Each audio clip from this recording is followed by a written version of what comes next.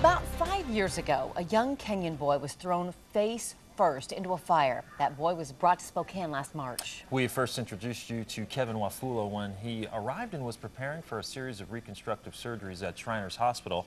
Now, 7 months later, the surgeries are done and he's getting ready to return to Kenya. This morning, KXLY4 Sally Showman visited Kevin at Liberty Elementary in Spangle, where he's been attending school.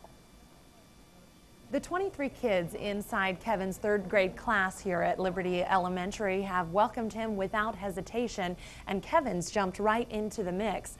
Kevin's changed a lot over the course of the last 7 months, but he's also changed just about everyone he's come into contact with. So they were anxious to see this new boy come into the classroom. There are lessons learned every day inside Mrs. Nyhart's third grade class.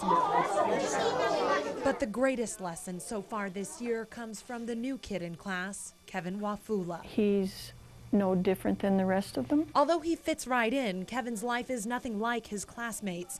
He doesn't have parents. They abandoned him on the streets of Kenya.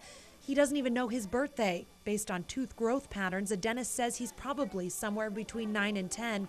And those scars on his face and his hand are permanent reminders of the day he was thrown headfirst into a burning fire. He has shown these kids that you can overcome all kinds of terrible things that might happen to you in your life and be happy. He's always got a smile on his face.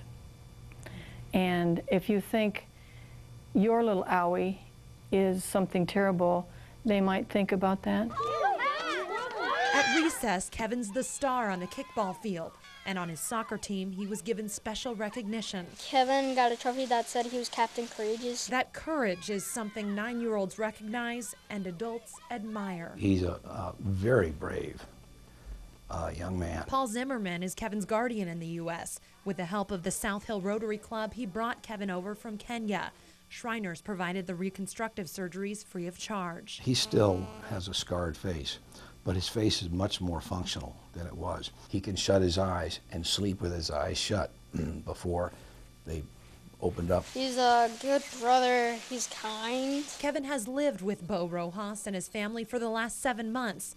They're preparing now to say goodbye. We're brothers.